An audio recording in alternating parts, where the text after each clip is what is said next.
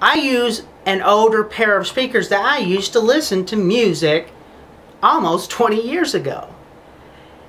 And here's a lot of mistakes people buy. I'm going to go out and buy $1,600 speakers, two pairs, thinking I'm going to record the best music out on the world. It's going to sound great. But the problem is, they sound great. Your music sounds great on $1,600 speakers, but majority of people's music does sound great on a pair of $1,600 speakers. That's the way it is. So you got to imagine the average listener does not have $1,600 speakers.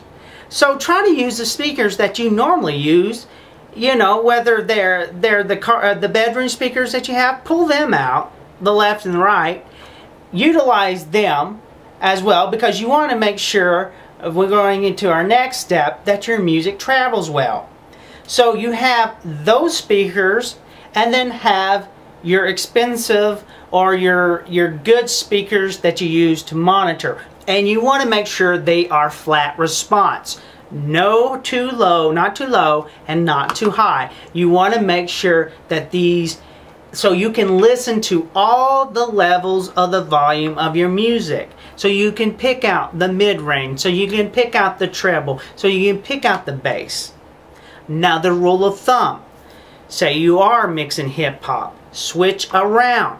Okay, you're probably going to deal with a lot of bass in hip-hop. I would say invest in a good pair of subwoofers. That way, make sure you check when you first pull your mixer up, because you're probably going to do your drums first. You're on a flat response, then you go to your bass, and then you don't want the bass to surpass the drums, okay? So on your flats, you have the volume checked.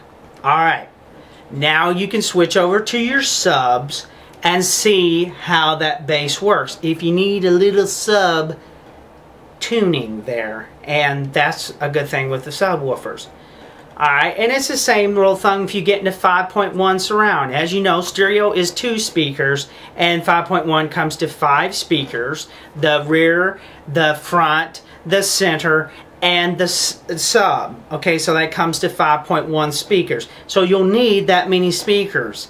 And again, keep it at 2 sets. You know, if you're budget recording, you want the one set that's going to sound like the home theater, and the one set that's going to be a flat sound, because you're going to mix that 5.1 and you want to make it right. So yeah, there's different genre of music. So here's another thing. As you're recording, you're going to have different genre comes into your house. Say you're going to have hip-hop. If you're going to have hip-hop, listen a couple hours of hip-hop at the levels you want to listen to, which is 79 and 80 decibels. So you put your hip-hop music in, you listen to it, or you got a country artist coming in, listen to the country music because you want to listen. So you test out through listening to other music before they come in. Get those levels all checked. Get up a couple hours before your people come in, your client, whoever. Okay, so that is a rule of thumb to think about with speakers. All right. Then I guess I'll go on further with your listening, but make sure your music travels well. And I think I'm being redundant here.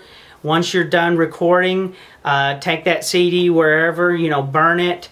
Some people close the door to the studios and try to listen to the music there to see what they hear.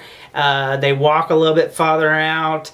Then they take that, every time I record one song, a lot of times, because CDs run me about 4 cents a piece, I'll go ahead and burn that song on a CD and run around through every system in the house, make sure it sounds really good. I have 2 5.1 sound systems, one downstairs and one upstairs. I'll check the one downstairs, I'll put the one upstairs, I'll put it on my iPod, I'll put it in my car, make sure it sounds really well. So make sure your music travels sounds well before you start uploading it. That's another rule of thumb. So you'll learn, you'll figure out, well, if people are car listeners or if they're iPod listeners or whatever, you want to check every form of way of people are listening to music. And the worst thing nowadays, too, even when you upload it in YouTube, where sometimes it seems like the it's so trebly or it's too high frequency and it sounds awful. You need to think about that now, people, because if your music doesn't sound attractive, they're not probably going to buy it. Simple as that, okay?